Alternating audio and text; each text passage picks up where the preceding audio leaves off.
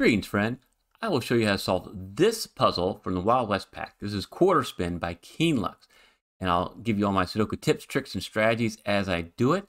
Click below if you want to give it a go. And with that, it's solving time. Okay, so I'm looking at the ones here. 2 spots for a 1 right there. I'll do a little Snyder marking. The 2 spots for a 2 here. I'm also looking here, 3, 3. 2 spots for a 3 right there. The 4 coming up, 4 across, 3 spots for 4. That doesn't help. 2 spots for 4 right there. And 2 spots for 4 right here. Okay, all right, so I do see something here with the 8s. See how this 8's coming down right there, and the 8's cutting across row 9. So there's only 2 spots for an 8 here in block 8.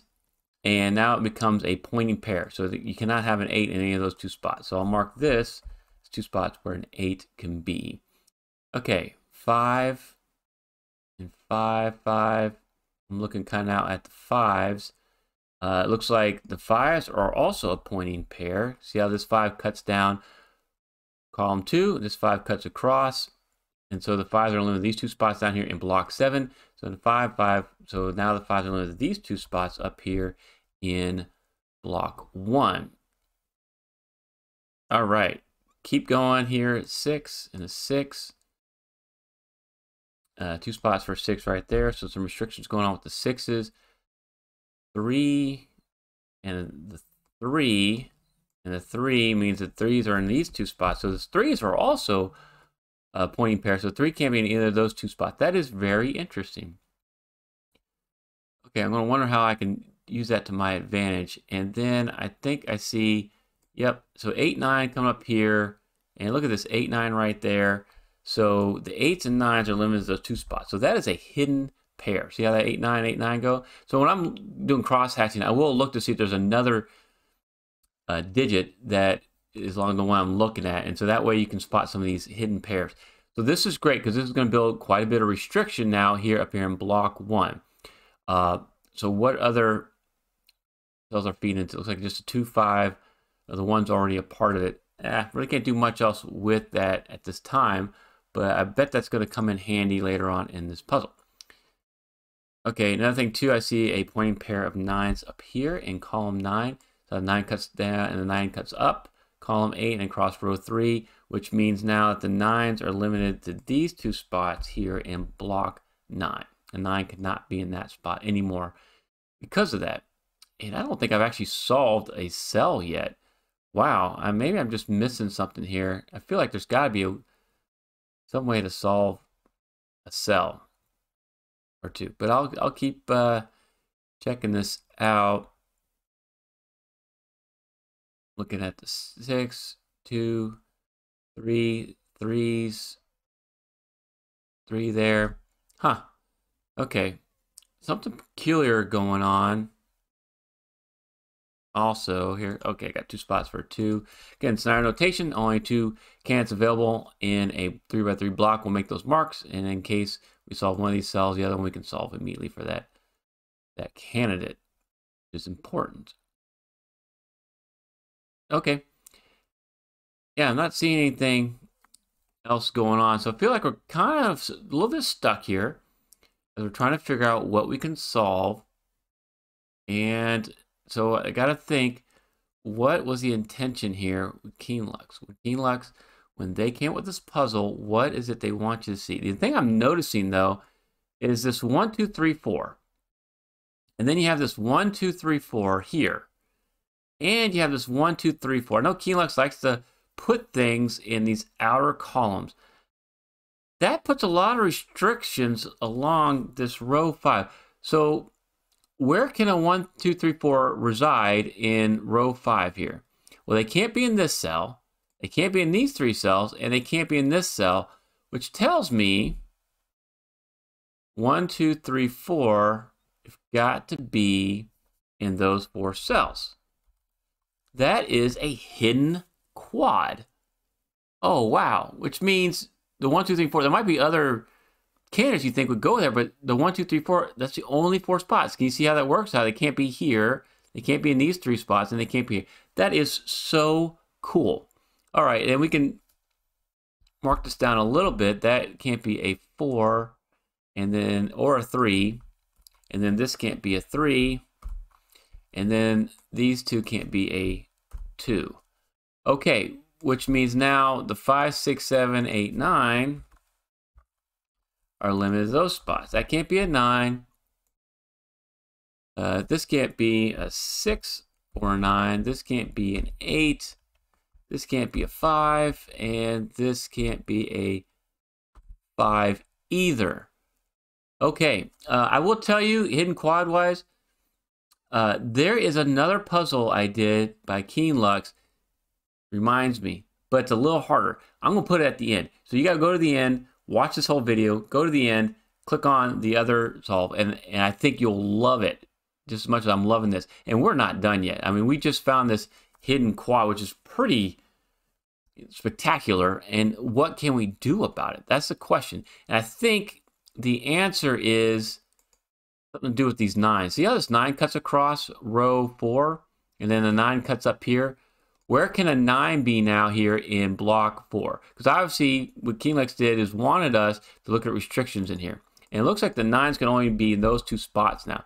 So these 9s are a pointing pair, right? Because they can't be here or here or here anymore. That means if this is a pointing pair, this can no longer be a 9. That has to be an 8. And this is going to be your 9. And then now we can solve this for a 9. And we have made some progress. We're solving some cells in this puzzle. I love it. All right, let's get rid of that 8 right there. 2 spots for an 8 here. I don't think we're done though. I think we still have some more to do. So please keep watching. I want to see what happens next. Okay, we got the 8 and the 9. I got the 8s there. I got the 9s. Got these 2 9s. The 9's gonna be in 3 spots in block 5, so that doesn't help us. 3 spots here in block 8, that doesn't help us. And still those 2 same spots. Okay, so we made some restrictions here in block 4. What about, oh, and actually we can now solve for an 8, right? Because we see these 2 8s, where can an 8 be here in block 4? It's gotta be right there. All right, so we can solve that. That's great. And then what's remaining here? 1, 2, 3, 4. So you're going to have 5, 6, 7, 9. So that'd be a 6, 7, 9. And this would be, looks like 5, 6, 7. Okay. So I'll finish out the rest of this quad area. It doesn't quite give us the full solve there. That's not a 6. But let's look over here in block 6 now, right? Because now we have more restrictions here. What? And I think, you see how this 9 gave us restrictions on row 4 in the block? Look at this 5, how it cuts into block 6 via row 6. And you got this 5 here. So where can a 5 be here? Where can it be? It looks like, because it can't be here, here anymore, and it can't be here because of this 5, that a 5's now a pointing pair right there. So if this is a pointing pair, this could only be 5. But this cell right here can no longer be a 5. And so if this can't be a 5, 5 here, 5 cutting across here, it looks like this is going to be a 5. If that's a 5, I just displaced this Snyder marking, so that's got to be a 2. That's got to be an 8. That's got to be a 9. Okay. And then it looks like we have a 1 and 7 left. I see a 1 right there. So here's your 1, and here's your 7, which means now this is a 5, and we can get rid of the 5 mark there. And we have a 6, 7, 9, and a 6, 7. Awesome. Look at that. Look at all that solving we just made. Okay, looking up here, 1, 5, 1, 5. Actually, oh, this right here is a 1, 5 hidden pair. Nice. Okay.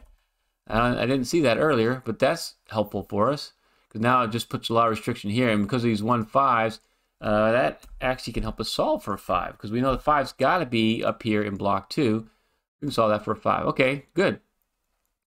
Nice job. All right, I like finding. So what does this leave us up with? A 3, 6, 7, it looks like. So 3, 6, 7. Okay, can I reduce that any further? I don't see that I can reduce that any further right now. All right, and then what's across here? It looks like this is also a 3, 6, 7.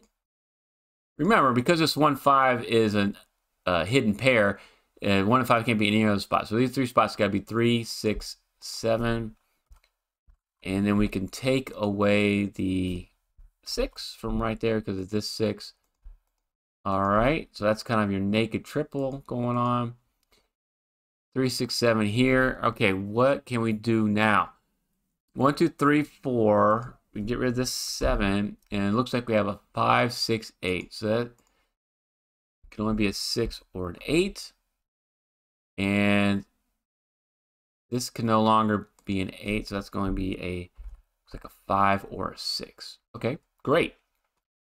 And so I want to kind of look where we have restrictions, right? Let's look along row 7 here. You're looking for a 1, 7, 9. I got the 9 right there, so that means 9 has to be in this spot, which makes this a 1, 7.